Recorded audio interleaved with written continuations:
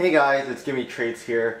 This is going to be my first market tip video that I'm posting out to you guys as a way of saying thanks for all the support that you guys given me, for all the people that subscribed, for all the people that liked, sending me trades, just helping me grow my channel. Basically, a lot of people have been asking me to make a kind of market tip video on how to make pucks. So instead of responding back with a message, I thought that maybe I'd just make a video and just link them to this video and to my how to make millions of puck videos. So that will be out, and that's crazy. I mean, that market or the how to make a million pucks has already reached 6.5k views, and it has like 65 likes. It's getting like 150 views a day, and it's amazing how much it's blown up. I'll link it in the description if you haven't seen it yet. I was thinking about redoing it and maybe updating it because there are some things I need to change. But anyways, moving along, this video is just tips for the more experienced marketeers on HUT. There are some tips for the newbies, so don't leave if you're a newbie. I included some pretty good stuff that most people haven't heard of yet, just from my experience and what I've seen in the market. But I'm going to break this video up into small segments because I wrote down a whole ton of tips on a piece of paper, and I have to kind of break them all down. So it's all on top of my head, so I'm just going to start saying them. So here we go. Alright, number one, do not buy packs. I know that packs seem pretty enticing. You see all these advertisements for packs. You go to the store, there's always these new premium gold rare player packs. And from my experience, I'm pretty sure from other people, I'm pretty sure YouTubers can vouch for me that packs are a huge waste of money. Like, even if you're spending Microsoft points or if you're spending with pucks, you're always gonna lose. It's like a casino. You're always gonna lose with the packs. Like, you might get lucky, but most of the time you're gonna get hooked onto buying packs just like me, and you're just gonna waste a whole bunch of pucks. So I suggest you don't even get started with pucks or packs. I mean, don't waste your pucks with that because there's a lot of other things you can do with pucks other than to buy packs. So that's my number one tip. It's up there, so you should follow that. You should follow it. So anyways, next tip. Alright, second tip. Most people already do this, but make sure that you utilize all 30 spaces in your trade pile. I can't stress that enough. I know a lot of people have like 10, 15 items selling the trade pile, but those are perfect times where you can go out, buy some change team cards for very cheap and just throw them up into the trade pile and still make an extra couple hundred pucks per each one. You don't want to waste your time, and to be as efficient as possible, use up all those 30 spaces. You're going to need them, especially when I'm playing now. I use 30 spaces on both accounts, so I have like 60 trade pile spaces, and I don't even think that's enough. So make sure that you utilize all 30 spaces. You'll make the most amount of pucks with that method. So on to tip number three. Alright, tip number three, it's nothing new, but make sure that you check your trade offers. People ask me how I made that many pucks. Like, they accuse me of scamming, but really, it's not even buying and selling players that I'm making my pucks with. It's really just the trade offers. Before I started YouTube, I got trades all the time, and people say to stop like overpaying me. I see in the comments people posting like, don't overpay lamb chops or something like that. And really, people usually overpay for trades. Like, that's how a trade works usually. Like, usually people that want to collect, say, a Datsuk or a Ovechkin, they are willing to pay more than what his value is to get him. You know what I mean? It's just reality. That happens in the market and in the daily life. That's why I get that many pucks, especially when my account's mainly just for trades. You can see from my name, Gimme Trades. You know, that's how I make my pucks. People overpay for my players. You've seen it in some of my videos. Like, I got ridiculous offers, and it happened before I even made YouTube videos. That's why I started posting.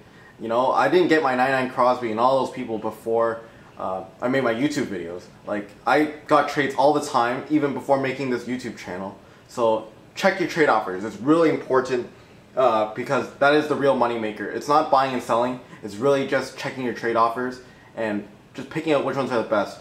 Make sure to do your research on the market.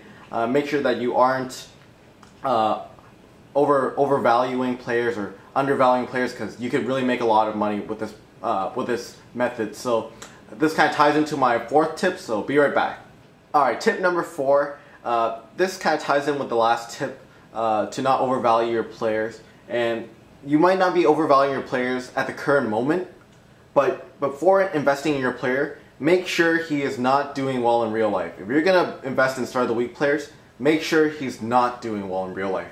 Why? Because say start of the week Chara, for example. I remember he was going for 350k at one point, or 400k, and people were willing to pay that price. And then he was doing well. People were still buying and selling start of the week Charas for 400k. Once he came out of pack, he dropped to 250k, 200 to 250k, and that's just one of the examples of how EA kind of releases players, start of the week players, into the market and dropping players' value. So you have to stay on top of the NHL game. Make sure you know the values of players, and also making sure that you're updating on actual NHL stats online, because that is really important to trading. The exact opposite goes for base cards. If the player is doing really well in real life, then if he's released in the next team of the week, then that base card is going to go up in price. You might be wondering why. When a new team of the week gets updated, say a start of the week Zetterberg's on it, no regular Zetterbergs, the 87 overall, will ever be released in that pack for that week. And that's why Zetterbergs would go up and start of the week Zetterbergs would go down in value. So you got to make sure that you're on top of that. That's why investing in base cards is always the best choice, because those don't usually vary in price. It goes around, like, it varies by 5 to 10% depending on if the market's dead, but usually it does not change. Base cards are the safest way to go. If you're going to get trades, make sure that you get base cards, because those are the most wanted, especially with collecting. People like to finish their collections, and people just like playing with those players, and they don't want to pay for like extra 100k for a start of the week version of it. So make sure that you watch out for base cards, because those always go for more, and watch out for start of the week cards, because those can always drop in price anytime, and make sure that you're always updated on the team of the week. So that's my tip number 4. Tip number 5. This is kind of related to tip number 4.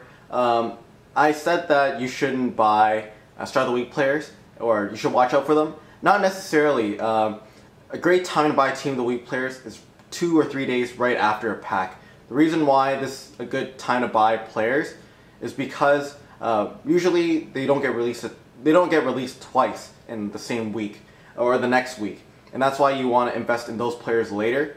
You might see players being undervalued a lot when packs are out, and that's the perfect chance to buy a pack or buy that player. Usually I buy those players 1 day after that pack, or the pack is left.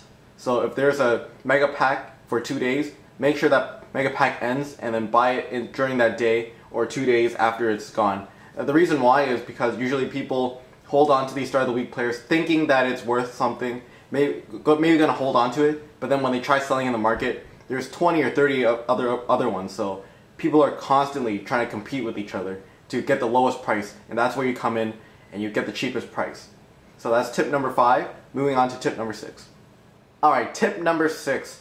So a lot of people have been asking me when the best time to buy and sell players is, and you know, it could be all over the place. People have different experiences, but from what I've experienced for the past 4 or 5 months is that the best time to sell players is between 5 p.m. Eastern Standard Time and 6 p.m. Eastern Standard Time. I'm going to relate this all to Eastern Standard Time, so if you're not Eastern Standard Time, then you have to convert it accordingly. So, and the other time that that I sell really well in is 9:30 p.m. and 10:30 p.m. And just to get into those time slots, remember that you have to do 1 hour before. If you're doing an hour trade day, then you have to do it 1 hour before those times. So if you're going to do a 5 p.m., if you want to get into that 5 p.m. interval, then you have to sell it at 4 p.m. Or if you're trying to get into that 9:30 p.m. interval, then you have to sell it at 8:30. And usually those times I get the most trade offers. You can plan your day accordingly, according to those time slots. I know that usually I do my trade days at around 4:30 to 5 p.m. Eastern Standard Time, and usually that's when I get the most trades. I don't know, it just seems like that the market thrives during those times. But that's my tip. Hope you guys enjoyed that one. Moving on to tip number 7. Alright guys, tip number 7. This tip actually applies in real life, and it kind of applies to this market, HUT. I've been doing it all the time, and I find that my players get bought out a lot more often than if I were to do my other method. But basically, this one's a psychology pricing kind of method. I see all the time people selling, say, Chara for 50,000, and then they buy it now for 50,000 and 50. And that doesn't make sense to me, while you can price them at 49,900 and 49,950. Visually speaking, it looks better to see it in the 49 zone than in the 50 zone. People assume that it's at the 50,000, and usually when people see 49,000, that's what they're going to price it at. Usually, if you're selling a Chara, for example, at 49,000, try pricing it at 49,950. Get that extra 1K puck, that 950 pucks, because people can't really differentiate between 950 pucks and 49,000, you know, that interval. So make sure you price it in between there. You'll get more items bought out. Really utilize that trade pile overnight and sell it using those marketing tactics. Say if you're buying and selling a player, say you're selling a player for 54,000, then you might as well sell them for 53,900 and 53,950. It just looks more visually appealing. You get to sell more players, so try that method out. I know it kind of works for me at least. So moving on to the next tip. Alright, tip number 8. A lot of people actually don't know this, which I'm pretty surprised about. I kind of figured this out very early in the game, but there is a 5% puck fee for all your players, or all the trades that you get. I remember one time trying to transfer over 100,000 pucks, and I came out with I think 95,000 pucks, and it's a natural thing that EA does to prevent scamming and prevent all this stuff. But I'm not totally sure if it's for scamming. I just kind of assumed that it was. But anyways, make sure that you price your players properly. I know a lot of people buy like Chara. I'm using Chara all the time, but it's just easier for me at least. But it doesn't make sense to buy a Chara for 54,000 and then to sell them at 55,000, because you're gonna lose 5% of whatever you were going to sell them at. So to check out how much he's gonna go for, how to make profit off him, all you need to do really is to put the buying price, whatever you bought it at. Say you bought Chara for 55,000, multiply it by 1.05. That includes the 5%, and just make sure you sell over that limit, and you'll never lose any pucks. So that's my tip number 8. Moving on to the next tip. Tip number 9. I see a lot of people doing this, and it's not that big of a deal, but a lot of people have emotional connections with players. I know that I have emotional connections with, say, Toronto Maple Leaf players because, you know, I'm a Toronto Maple Leaf fan, and I usually like to hold on to them. But since the beginning of the game, you know that player prices were extremely high in the beginning, and they slowly dipped down. And I remember Kessel used to go for 60, 70K in the beginning of the game. Now he's dropped down to 25, 30K. And player prices naturally drop just because of the amount of magnitude of players that keep getting added into the market, the amount of people just selling them. So it's really not that good to hold on to players, and that's kind of my marketing tip. Do not hold on to your players. Make sure you keep your trade pile and your team kind of always cycling through your trade pile. Make sure that you're always selling them, because you can always pick them up for cheaper. I made a lot of mistakes with buying and selling. Just know that you can always buy and sell. You can always buy players for cheaper than what you bought it at or what you think you can buy it at. Because when a new start of the week comes out or a new pack comes out, people like to dump cards once again. Like there's these rare occasions where maybe like start of the week Datsuk doesn't get released into a pack ever, or start of the week Kovalchuk never gets released back into the market, and you just gotta you gotta account for that, you know. Don't hold on to players that long. You might get lucky with people like start of the week Kovalchuk. I remember he was going for 700K, and now he's like 1.4, 1.5 mil. But don't hold on to players. That's my tip. The more you keep cycling players through your trade pile, eventually you'll be able to get all the players that you want. So that's tip number 8. All right, tip number 9. I think this is my last tip. But anyways, this last tip has to deal with just from what I've experienced.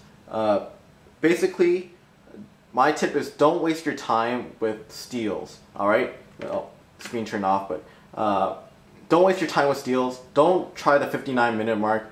don't try buying out players when people put them up for cheap. As in, like, don't try to go on a bidding war and try to get for cheap, because it never happens. I'm going to say that tomorrow, and then all these players are going to go for 100 like Crosby. But just make sure that you don't waste your time, because I feel like I make more pucks buying and selling players constantly, using the buy it nows instead of trying to do that 59-minute mark and the watch or the bidding war method. It just does not work for me, at least, unless you're really consistent and very persistent. It doesn't work because people know their values and people are willing to bid up to that value until they're not even making money anymore. It's just a waste of time, in my opinion. So I suggest you don't waste your time.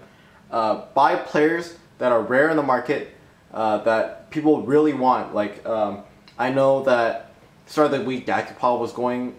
He wasn't released in a pack. He was only released for a week, I think, and there weren't that many in the market. So I picked up a very cheap start of the week Yakupov for I think 130K, and I sold him for over 160K. And really, you can make more profit just buying out players for very cheap, or that you think is really cheap, and then just reselling them. What I also try to do is I buy and sell players in clumps. So what I mean by that is, in the trading pile or the market, sometimes I see 2 buy nows of pretty cheap players, and then the rest are very expensive. That is a really good time. I see that as an opportunity more than a deterrent. You want to buy out those 2 players and then resell it at around that price, but lower than what they are selling at. And usually you'll be able to resell them in 12 hours or 24 hours, whatever the time period is. You'll sell them back for even more. Don't be afraid to buy multiple players, because usually you can always make your money back. Just put one at a time, and you make those players even more rare just by doing that. So that's tip number 9, and I'm going to move on to the conclusion of this video. Alright guys, this is the conclusion of my video. I hope you enjoyed this video. I spent a lot of time prepping up this video. I even wrote a script for it. I wrote down all these notes, spent like 45 minutes writing them. So I hope you enjoyed this video. Please leave a like if you enjoyed this. I just can't thank you enough of how far I've reached how far I've actually expanded my channel. I couldn't have gone this far without all your guys' help, and help from my friends on YouTube, like XTechNHL, and just a lot of other people that actually like my videos and give me shoutouts. Thanks to all you guys. You guys really help me out. Eventually I will make another video in better quality for my change team method. I'll release a couple more of those methods soon. I'll make them more thorough so they're actually better. But anyways guys, I hope you guys enjoyed this video, and see you guys later. Bye.